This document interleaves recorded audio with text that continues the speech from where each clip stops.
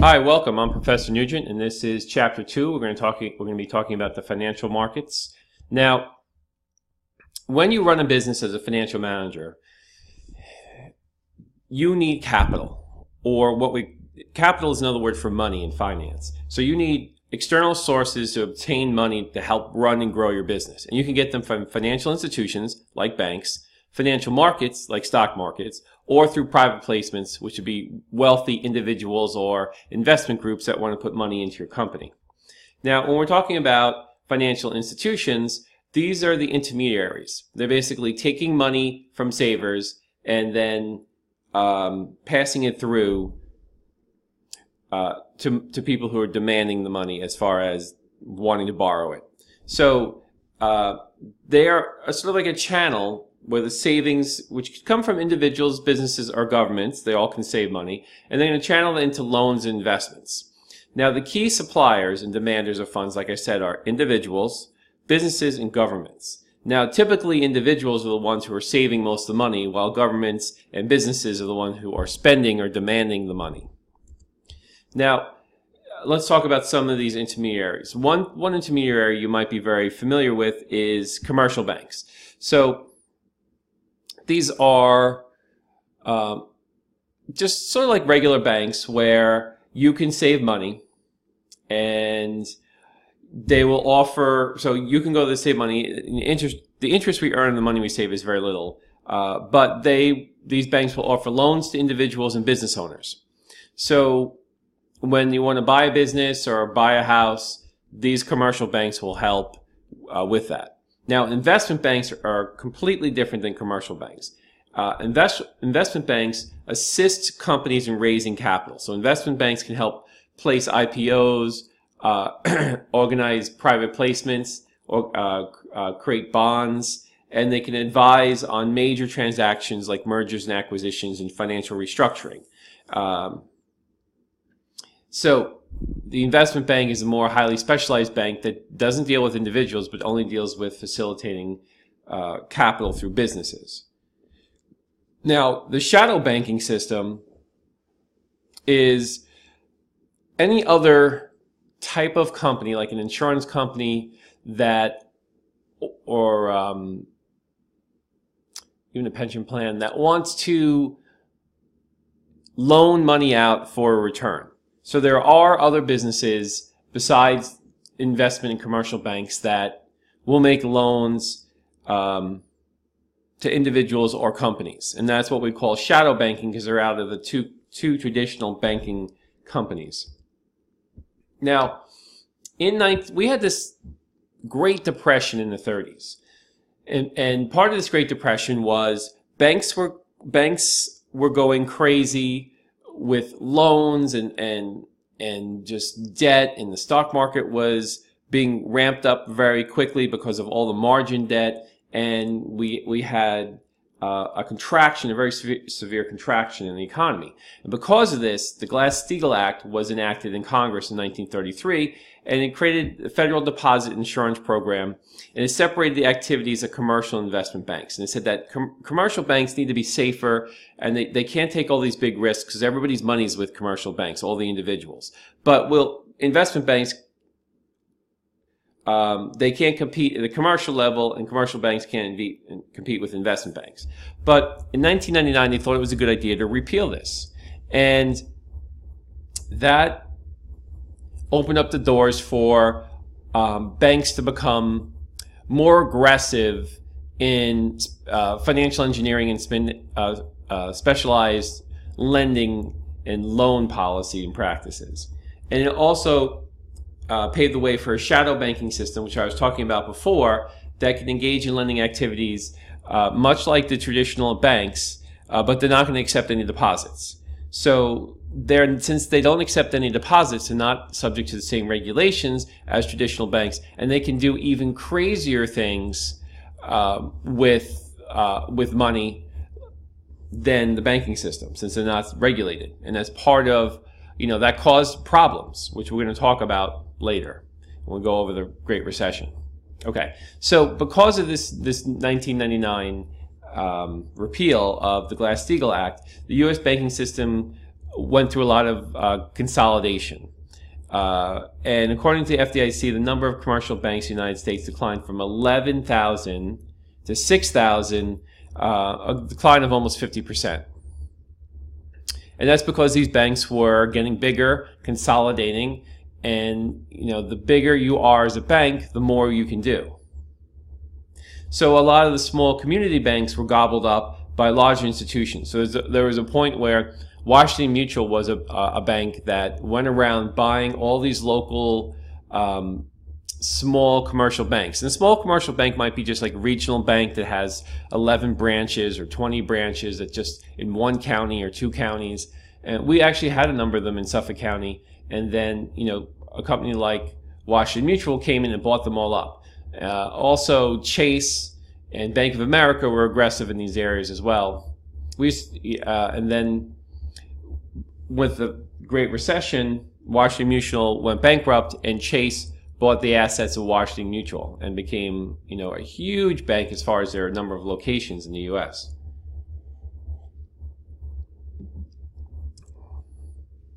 Okay, so let's talk about financial markets.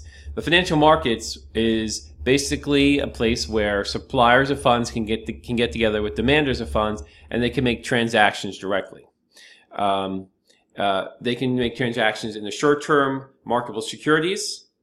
And this is a place where money markets are created, while transactions in longer-term securities take place in financial markets that are called capital markets. So short-term, anything less than a year, any type of investment that has an expiration date less than 12 months would be handled in the money market or marketable securities environment, and then the longer-term securities like stocks and bonds would be in the capital markets. Now, a private placement would be basically selling directly to an investor or a small group of investors. So sometimes a company doesn't want to go public because that's a lot of expense and cost, and a lot of additional regulation they'd have to follow, so they may want to just get some advanced financing from a private placement. But most large corporations will do public offering, and they'll sell bonds or stocks to the general public to raise funds to grow their business. Now, in the capital markets, there are two markets, a primary and a secondary. The primary market is where the IPOs and bonds are initially offered for sale, and the companies can draw capital from that. And then the secondary market is where the securities will trade, the pre-owned securities will trade, and the companies really get no benefit from that as far as new money. So think of it like this, sort of like the textbook store. There could be a section in the textbook store where there are new books. That would be the primary market. And there might be a section in the textbook store where there are used books for sale, and that would be the secondary market. So the textbook publisher gets money when you buy the book for the first time in the primary market, but then the textbook company gets no money if you resell your textbook to somebody else. So think of it like that. Okay, here's a little flow of funds. So if we look in here, we could see that we have financial institutions at the top and financial markets at the bottom. And then we have supplier of funds. These are mostly small individuals, and demander of funds, which are businesses and the government, and private placement. So private placement here is directly in the middle. So supplier of funds through private placement can provide funds to the demanders of funds, and eventually those get paid back to the suppliers. Now, you also have the financial institutions that they're going to take suppliers of funds are going to give funds to the financial institutions. Then the financial institutions can turn around and give those funds to the demanders of funds, like businesses. Now, and of course, the financial institutions will give back shares of deposits to the supplier. Okay, so if we look at the financial markets are also going to provide funds to businesses and governments. Now, the financial institutions will take the money that is supplied to them, and they'll take that money and they'll put it in the financial markets. And then the financial markets will return securities to the financial institutions, stocks and bonds. All right.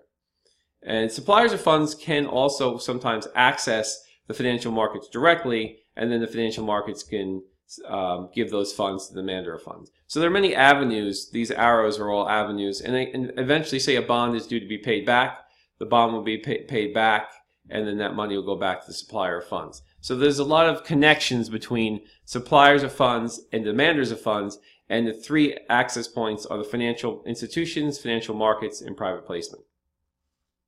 All right. Okay, so let's talk about the money market. The money market it creates a relationship between suppliers and demanders of what we say the short-term funds. And the short-term funds could be U.S. Treasury bills, it could be commercial paper issued by businesses, negotiable certificates of deposit by financial institutions. So these are all short-term instruments. You're going to consider these marketable securities or money market to be a very safe investment. And that's what the most attractive feature of them is, that they're safe. Okay. However, they provide very little return.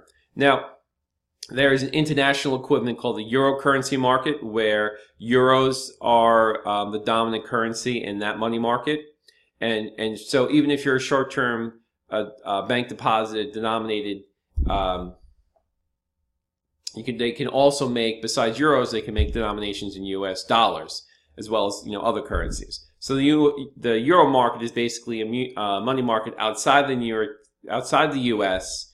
It's unregulated because it doesn't need to meet the international borrowers and lenders. If it meets the international borrowers and lenders regulations, but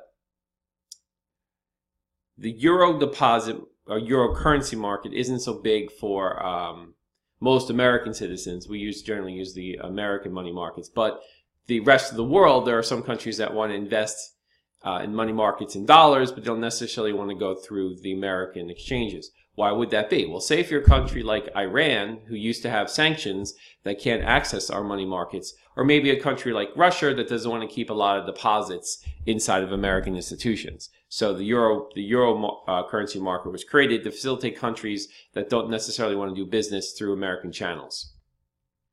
Okay, capital markets. So let's talk about capital markets. These are the long-term funds, stocks, bonds, and preferred stocks.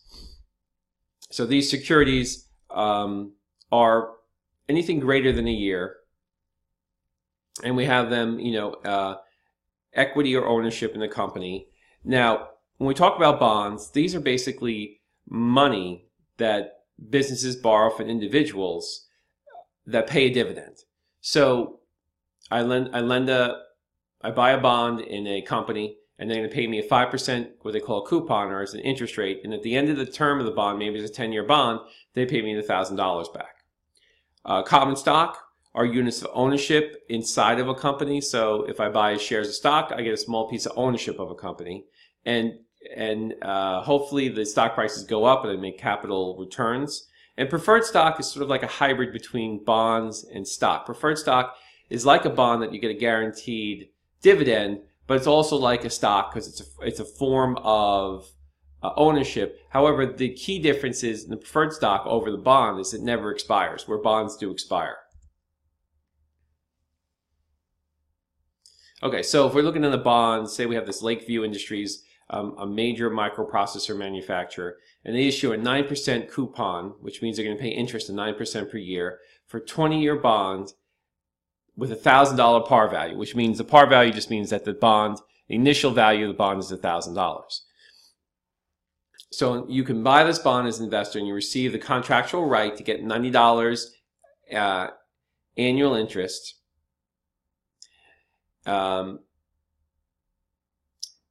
Distributed twice a year, so you get $45 every 6 months over the next 20 years. At the end of the 20 years, you get your $1,000 back.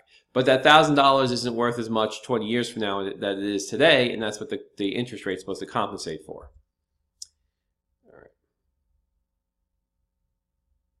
Okay, so I'm going to skip that slide. Broker markets and dealer markets. These are just two different markets that have been created to facilitate the trading of the two sides, connecting the buyers and sellers. to trade any type of securities. And here we'll talk mostly about stocks. So trading can take place on trading floors such as the New York Stock Exchange, as well as regional stock exchanges in the broker markets. The broker markets basically they're creating the two sides of the transaction. So they're going to bring together the buyer and seller, and so the seller wants to sell stock, the buyer wants to buy stock, and they're going to connect those two together through a trading floor like the New York Stock Exchange. A dealer market is very similar, except the dealer market is going to work over computer networks, and they're going to actually make the market in the security. So they're not necessarily connecting the buyer and the seller together directly. They're sort of the indirect middleman. So they go and make an inventory of stock, and then they'll sell to whoever who wants to buy it, and they'll buy to whoever who wants to sell it. But it may not be the same two people getting connected. So there's no direct follow through from one person to the other. So they're keeping sort of an inventory in the middle to execute the orders. And this works. There's no centralized trading floor. It's all done through computers.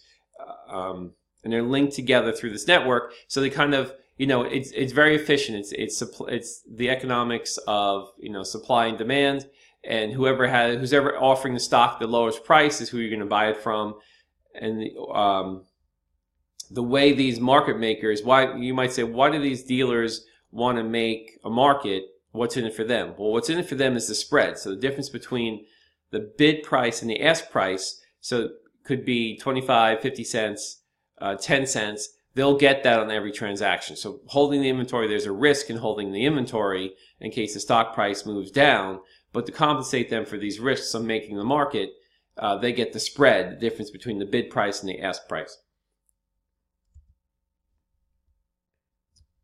Okay, so in 2012, the New York Stock Exchange, which is also the Euronext, they bought that exchange, is the largest stock exchange in the world measured by total value of securities. So they are, in 2012, they were measured about 14 trillion. In 2015, they're more like 17 trillion in the US, and about 2 trillion in Europe, or maybe today it's about 3 trillion. So you see that the US equities are a big part of this market. And the second biggest area would be the NASDAQ, which trades securities about 4.6 million in 2012, maybe closer to 6 trillion in 2015. The Tokyo Stock Exchange has about 3.5 trillion, and the fourth largest exchange, the London Stock Exchange, is 3.3 trillion. All right.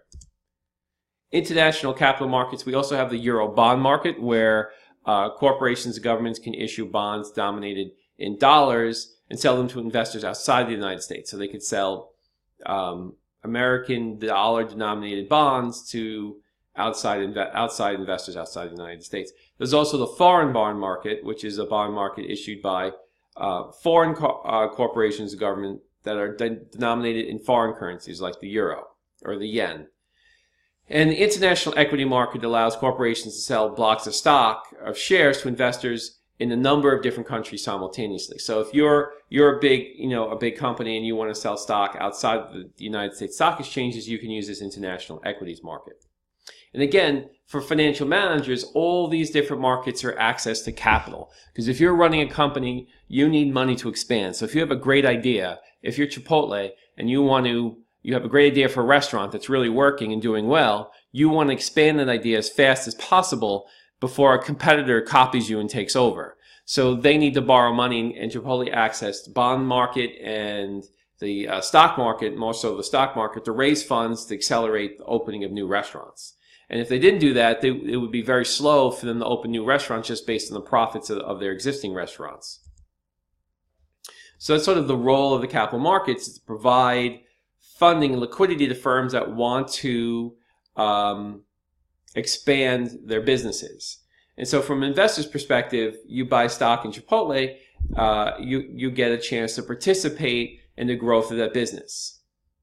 So the efficient markets, the capital markets, are supposed to be efficient, where they're going to value and price the stocks, the bonds, to be competitive, to maximize the wealth of investors. Now, you can see this in, say, Chipotle stock when they have problems with viruses and disease in their food, then their stock price goes down. And why is the stock price going down? Because investors are saying they're not as valuable as they were. They were more valuable when they were untarnished and didn't make anybody sick. But now that they made a few hundred people sick, they're less valuable and the stock price goes down. And the markets are efficient that way to determine what they believe is close to true value for bonds and stocks. So that way, when you buy something, hopefully you're getting something at an effective price that's related to the value of the company.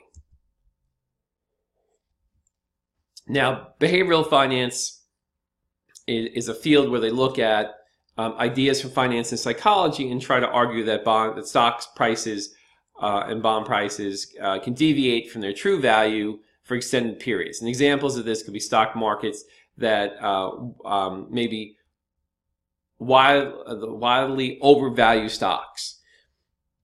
And we had that in the late 1990s. Stocks were wildly overvalued, and that turned into an internet stock market bubble crash in 2000. And it could be a failure of markets to accurately assess the risks of certain investments, like the risks of mortgage-backed securities, which led to another financial crisis. So sometimes the markets aren't always efficient or perfect. Now, as far as ethics in the financial markets, there can be a lot of shenanigans by traders. And insider trading could be where traders get information directly from companies that investors don't know about, and they can start making trades and making profits based on this information. And there's been a number of people who've got in trouble for doing this. And laws, this used to happen all the time before the 30s, but laws were created to prevent and to punish insider trading. Basically, the laws say that if you're going to release information, that information has to be released to everybody fairly. And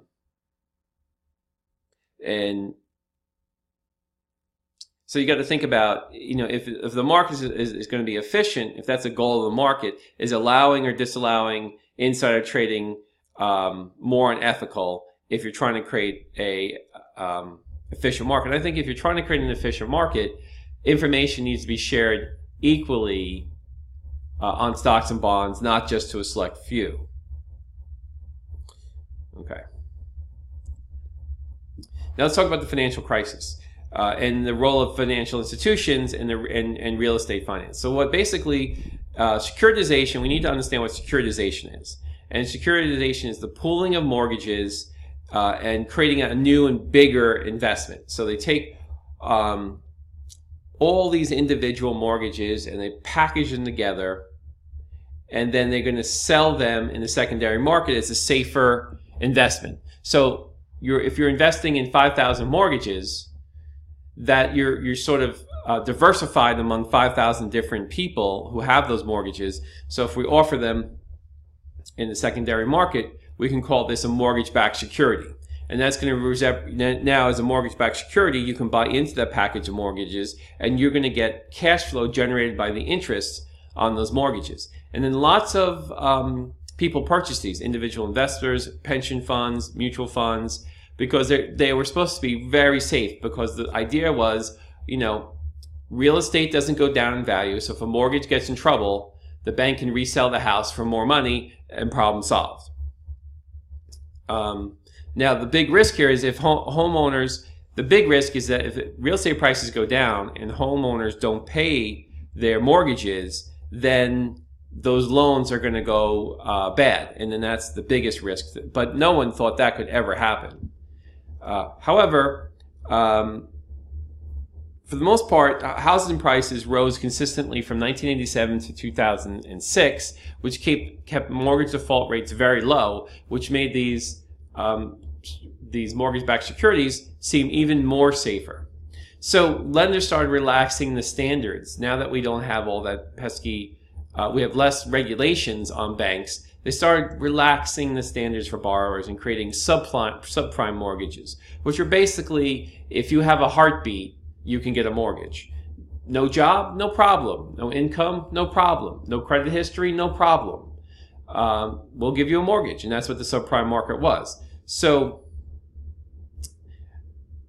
too many of these subprime mortgages were issued too aggressively, and there's a disconnect of responsibility between the people issuing it and where the mortgage landed. So the people creating these mortgages were not personally responsible if the mortgages were not paid. So they were landing in these securitized investment packages, and sort of now the responsibility of the risk of the mortgage being defaulted were on the investors. And investors had no idea there was any risk. So this disconnect is what allowed all these subprime mortgages to be created. Now, in 2006, the Federal Reserve started raising interest rates. And when they started raising interest rates, the adjustable rates in these subprime mortgages started to go up. Also about this time, a lot of the aggressive mortgages that were written in 2003, 2004, 2005 had these short-term adjustable rates where in the beginning you may have paid no interest. So some of these mortgages had no interest for the first 3 years, and then the interest would kick in. And that led to a lot of houses, people who living in houses they couldn't afford, so then they started trying to sell their house, and then we had housing prices decline from 2006 to 2009 because the borrowers couldn't make the payments when these tricky mortgages started to kick in higher costs. So getting a fixed mortgage, you know what you're going to pay. Getting an adjustable rate or a special no-interest mortgage where the rate will change, your monthly payment will change, is what these people didn't understand. So as a result, there's a sharp increase in the number of delinquencies and foreclosures. Here's a chart of how the housing prices have soared from January 1987 to, say, let's look at around 2007, the peak. And then you could see the big collapse right in here. This is the big collapse of housing prices, and then sort of a kind of recovery happening after then. Now also, bank stocks started to fall when we had that 2008 started the bank failures, because a lot of these banks that had some of these loans on their books, and these bank stocks that had had the responsibility of these mortgage-backed securities, they started to fail with a peak around 2010, and then starting to decline after that. So we had the bank stocks fell 81%, and the bank failures were just incredible. Now, as far as the bank stocks, as far as their stock price, they went from 2008. They went down incredibly low, and then made a gradual increase since then. But the bank stocks, the banks that survived, took a hit. Okay, so banks came under this intense financial pressure in 2008. So they tightened their lending standards to compensate for all their poor lending practices. And this had sort of like a snapping of a rubber band where companies could no longer raise capital in the money markets. So they, the only capital was available was at a very high rate. So businesses stopped borrowing. And when business began to stop borrowing and hoard cash, they stopped expanding, they stopped hiring people, and that created the economic Great Recession. Now, the Glass-Steagall Act in 1933 also created the Federal Deposit Insurance Corporation, which provides some safety for investors and banks. And the Glass-Steagall Act also prohibited institutions that took deposits from engaging in activities such as security underwriting, trading, and effectively separating them from the investment banks. So the FDIC is a good thing because if you have, at one point, the limit was 100,000, and during the financial crisis, they increased that to 250,000. So that way there'd be no rush on the banks. If you felt like your bank was going to run out of money and the government wasn't going to back it up, you would be running to that bank as fast as possible to take your money out. But since we have this FDIC, it helps banks to be a little bit more stable and not have a run on the bank, which will further increase bank bankruptcies. But in 1999, the Gramm-Leach-Bailey Act allowed business combinations or mergers between commercial banks and investment banks, insurance companies, and it permitted these institutions to make giant institutions to work together. And the idea was insurance companies, investment banks, and commercial banks are uncompetitive worldwide because other countries allow them to combine. So if we don't allow these institutions to combine, they won't remain competitive on an international basis. That was the argument. So when they did combine, they started doing aggressive things that put the whole system at risk. So these big banks, and like Bear Stearns that went bankrupt, that they now are risking everyone's money at all levels of the economy. So Congress passed the Dodd-Frank Wall Street Reform Consumer Protection Act in 2010. It's not fully implemented, but that was meant to help remedy this problem. Let's go back to 1933. And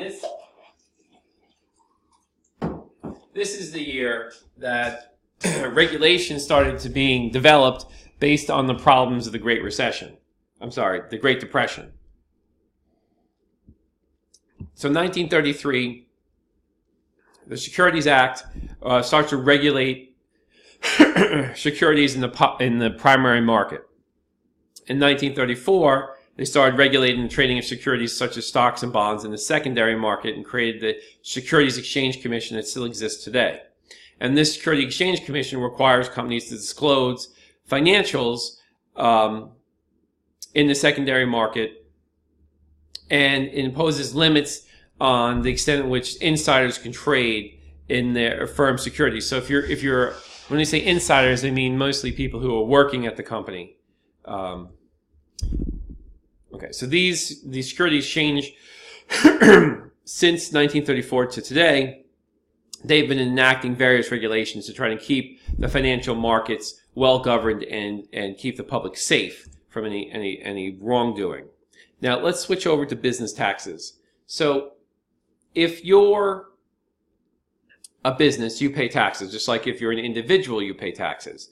So the income of the sole proprietorship and partnerships are going to be taxed at the individual owner level, whereas corporations are subject to corporate tax. So if you have a small business, whatever money that business makes, you take your share and it goes onto your personal income taxes as business income, and you pay through your personal tax brackets. But if you're a corporation, the corporation has a separate set of tax brackets that they pay through. So both individuals and businesses can earn two types of income: ordinary income and capital gains income. Ordinary income is income from working or doing business. Capital gains is income from investment. So under the current law, there's the tax treatment of ordinary income and tax treatment of capital gains. And this changes frequently due to the changing of tax laws every so often.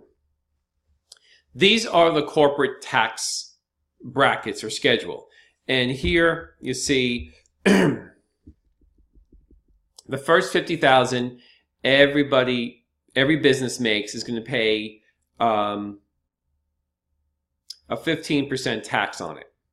And that 15% tax is $7,500. So if you take 50,000 times 15%, you get the base of $7,500. So the next $25,000, you're going to pay that base plus 25% on that next $25,000,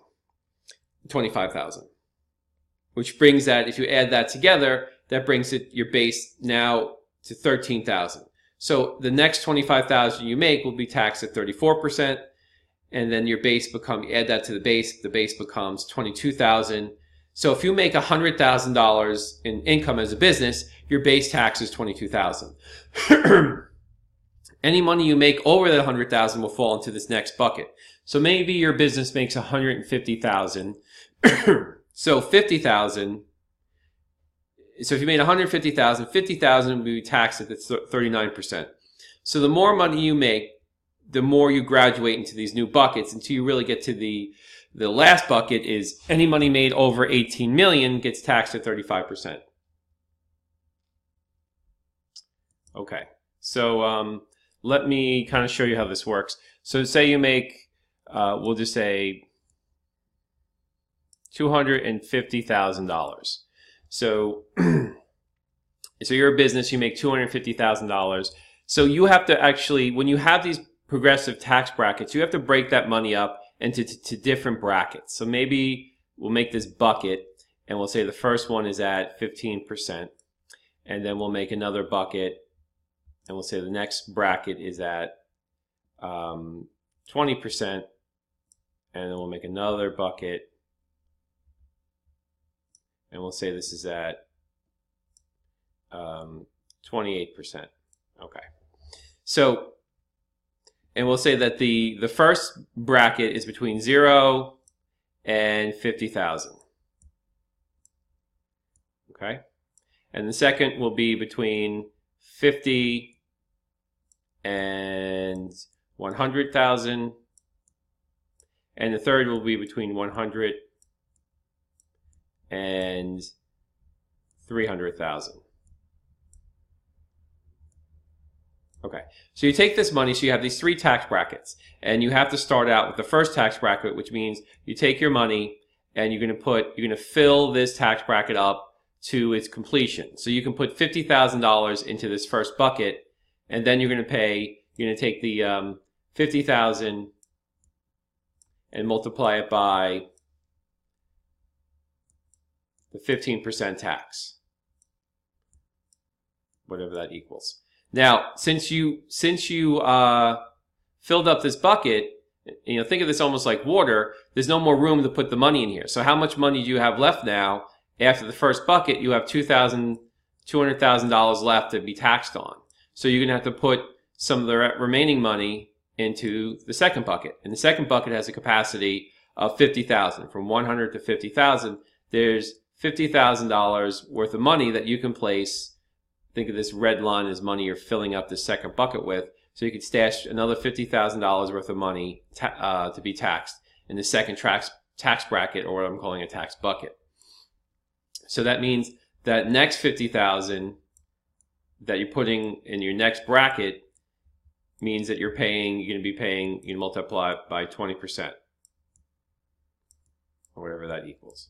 Okay, so you still now, after you put that money away, you still have 150,000 not accounted for. So the first 50,000 went to the first bracket, the second 50,000, which brought you to 200,000 left, and then the second 50,000 went into the second tax bracket at a 20% tax rate. So now you only have $150,000 left.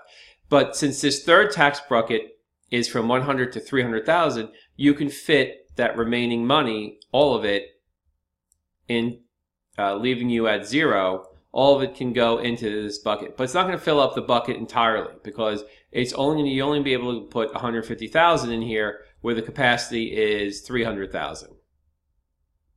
So that you're going to only partially fill that bucket, and this 28% becomes your marginal rate.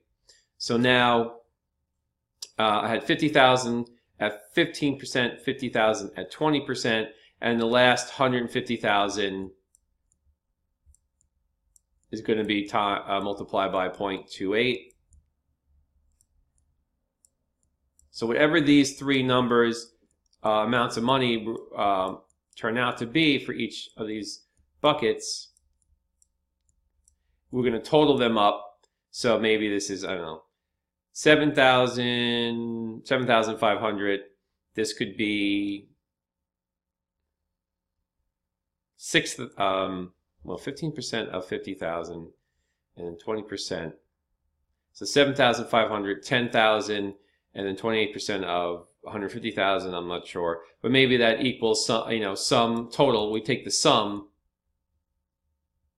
Try to make a sum sign here. So the sum of these three numbers, and that's your total tax amount.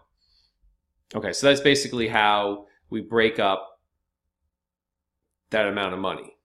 All right, so let's go back to the presentation. This. All right. Okay. Now the marginal tax rate is what I said was the top tax rate. So whatever your last tax bracket or bucket you left off in, that's the marginal rate, and that's where you're going to be taxed for any new money that comes in. The average tax rate is just going to take whatever your total taxes were and divide it by your total income, and that you get 32%. Okay. And the example that I just did by pen is not I'm not using the actual tax percentages or buckets that were laid out in the previous slide. I was just showing you a quick example that you need to take a total amount of money and break it up, if I go back, you take a total amount of income and you have to break it up by these variable income ranges to fit it, fit your money in these, what I would call buckets, tax buckets. So you have to break up your money because each level of money gets taxed at a different rate. Okay. And then we have two rates, the marginal rate. So when we left off, if you have $250,000, all your money is going to fit into this.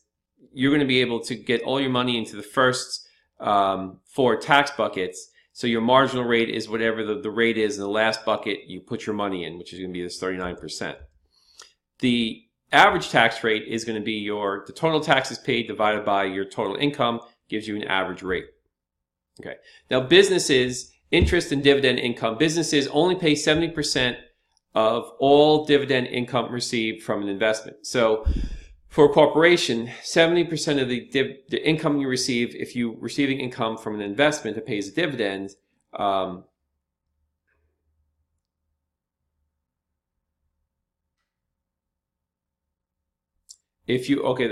caveat is you have to have owned less than 20% of that other ownership of the investment that the dividend is coming from. So only 70% of the dividend will be excluded from tax. So if a company earns $1,000 in dividends from another company that they have less than 20% ownership in, 70% of that, or $700 of that dividend will be excluded from any taxation and only have to pay tax on the $300 of that. So that's a great benefit for companies. Now, this helps mitigate the effect of double taxation, which occurs when you tax a corporate on their earnings and then distribute the cash dividends to other stockholders who must pay personal tax on the dividend amount. So unlike dividend income, all interest income received is fully taxable. So interest is always fully taxable. Now, since interest is fully taxable, it is a tax deduction for businesses. So if you calculate your taxes, you may deduct your interest expense, but not your dividends paid. So we can create this built-in tax advantages for using debt because the interest on debt will be tax deductible, and that means it lowers the cost of debt. Just like if you as a person buy a mortgage and you're going to itemize your deductions, the interest you pay on your mortgage will help create a tax deduction on your income statement. So let's look at an example. Two companies, debt company will be number one company, and no debt company will be number two company. Expect the coming year to receive EBIT, earnings before interest and tax, of $200,000. During the year, a debt company will pay $30,000 in interest expense, while no debt company they'll pay no interest expense because they have no debt. So if we look at the two companies here, we see that so the company that has debt, they're able to deduct $30,000 from their income, so it makes their taxable income only $170,000. So their taxable liability would be less. So their earnings after tax are $102,000. Now, for a company with debt, they can't use debt, and they don't have any interest, so they have no deduction. So they're paying tax on the full $200,000, which means that they're paying $80,000 in tax. However, since they aren't paying the $30,000 in interest expense, they still wound up ahead with $120,000 in earnings after taxes, which is an $18,000 difference. Okay, so as the example shows, using debt financing can increase cash flow because it decreases the taxes you have to pay. So the tax deductibility of the interest is beneficial to companies,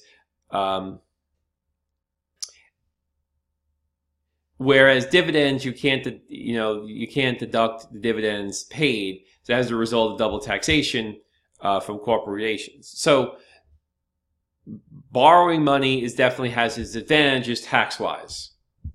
Now, a capital gain, if a business receives a capital gain, meaning that, as an example, anytime you buy a stock and you sell a stock at a higher price, you receive a capital gain. Or you could buy a piece of equipment and sell a piece of equipment at a higher price than you bought it at, and that's also a capital gain. And that's going to be treated as ordinary income for corporations. So, Ross Company sold, they say they sold a $150,000 asset that they purchased for $125,000, which means they made a $25,000 capital gain, which they're going to have to pay tax on. And that will just be added to their income, and whatever their marginal tax rate is, that's the rate they're going to pay on that, as long as that additional capital gain fits within that tax bucket. Okay, so to sum up this lecture, we learned about financial institutions and how they play a role in financial management of companies. Financial institutions basically allow companies access to funds. We talked about the functions of financial institutions and financial markets. We described the difference between capital markets and money markets. We explained the root cause of the 2008 financial crisis and recession. And we understand the regulations on corporations, banks, and investment banks. And we discussed the importance of financial decision-making based on taxes. Okay, so now that's the chapter review. Please remember to go to My Finance Lab. There are homework questions waiting for you. And thank you so much for your time, and I'll be seeing you soon.